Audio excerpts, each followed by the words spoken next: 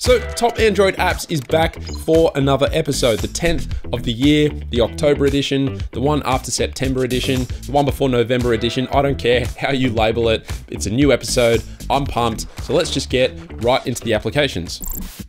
One of the most frustrating things about browsing the web these days are the ads. And so one application that will block them once and for all and protect your browsing experience is today's video sponsor, AdGuard. So AdGuard is an ad blocking service available for both Android and iOS, as well as for Mac and PC. And once installed, the service will remove any ads to keep your browsing experience clean and unobtrusive. The app also works as a privacy protection tool, which means it will block ad trackers from following you online and protects you from malicious and phishing websites. What's great is that the app is actually super lightweight, which means it doesn't impact your device's performance or battery life. And then if you dive into the app settings, you can actually take further control of your browsing experience by adding whitelisted sites or apps, or by creating custom ad blocking rules. The best part is that the app is safe, it doesn't require root access, and it comes at a super affordable price. So definitely check it out using the first link down in the description below.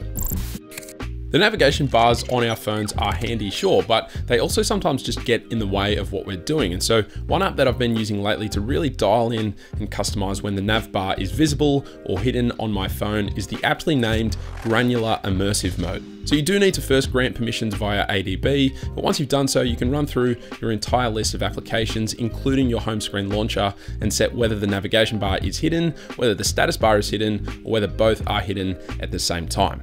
It's super simple, but it works flawlessly and is well worth a go if you're looking to gain more control over your screen real estate. If you fancy yourself as a bit of a cinematographer of any level, then you'll no doubt appreciate the importance of getting your white balance correct in camera. And a really helpful application designed to help with this is LIGHTSPECTRUM Pro. So with this app, you literally point your phone's camera wherever you want a color reading, and the display will live update with the Kelvin temperature it interprets. And I have to say, it actually seems pretty accurate more often than not. There are also a bunch of graphs and assist tools to help display even more detailed information. And even though the app interface is a little bit clunky and definitely needs some work, the fact that we can get this information for as cheap as this app costs is great. I'm always on the lookout for ways to seamlessly integrate my phone and my computers together for a more streamlined experience. And so one of the best ways that I've found to do that in recent times is by using an application dubbed AirDroid. So once you have this app installed on your phone, you can then remotely access information from that phone on any computer using either the desktop or web client. You can mirror your phone's display, you can view photos and files stored on your phone, you can read and send messages, and you can even share files and sync device clipboard history. Plus, there's a heap of other features available as well. With the move to devices having full screen displays, one of the unfortunate consequences that has come about as a result has been the slow disappearance of the notification LED. But one app that kind of brings back that functionality is NOTIFYBUDDY. So the app itself is outrageously simple. You simply switch on or off the functionality on an app-by-app basis. And once you've done so, each time you receive a new notification, a neat little colored dot will blink on your display, and honestly does a really good job of emulating a notification LED. You can customize the colors of the notification dots, as well as tweak the X and Y position, plus there's a bunch of other settings and tweaks available as well. Now, I'm not 100% sure of the accuracy of this next app, but if you're looking to perform a quick check of your heart rate, maybe after a workout or to see if there are any abnormalities, then a quick and easy way to do so is by using accurate heart rate. So the app uses your phone's camera in combination with the light around you to detect the measurement. And all you have to do is simply place your finger over your phone's main camera sensor, and then the app will begin to capture the data. After a short while, the app will spit out a pulse rate measurement, and I honestly have no real clue how the app is actually able to detect your heart rate just by using the camera, but it's actually been fairly consistent in my testing, which is impressive in and of itself. So it can definitely be helpful and a little bit of fun, but just make sure you don't rely on this application, particularly in a potential emergency situation. If you're someone who would benefit from having access to a second Android device that has root access, whether for development or just experimentation, then you can actually do so on the phone you already own using VMOS. So this is a virtual machine piece of software, which means the app virtualizes another operating system on your phone. And what's great is that you can quickly switch between your real system and the virtual system with just the click of a button.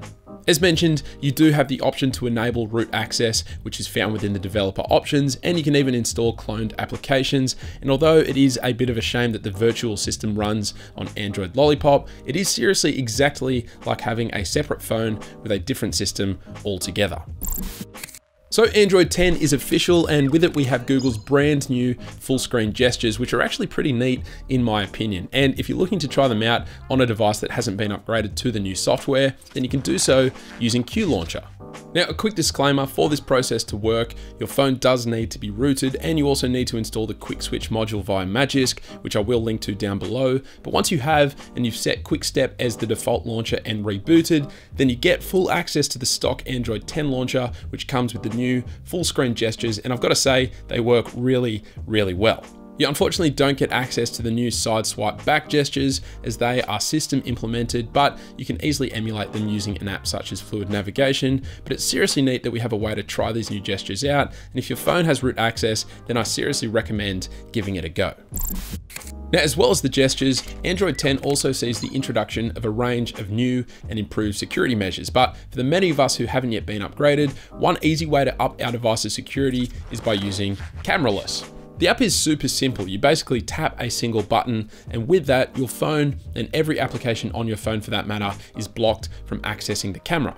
You can block the camera manually or by the time of day, and you can even block it by location if you upgrade to the Pro version. There's even a whitelisting option to select a range of apps that can still access the camera even with the app enabled, and so it's a versatile little app with security as its main priority.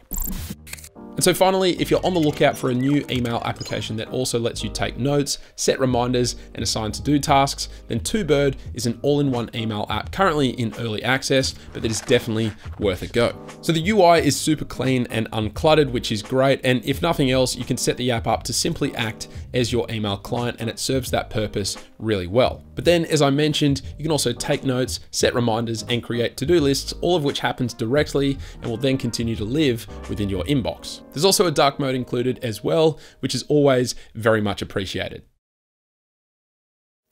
But that is it. Now, as always, each and every application mentioned throughout the video has been included down in the notes below. And if you're looking for more app recommendations, then make sure you check out all of my past top apps videos by clicking the playlist linked here. Finally, let me know down in the comments below if you have any newly discovered applications that you think might be worth featuring in a future episode, and I'll be sure to check them out. But aside from that, that is it. Thank you all very much for watching, and I will catch you later.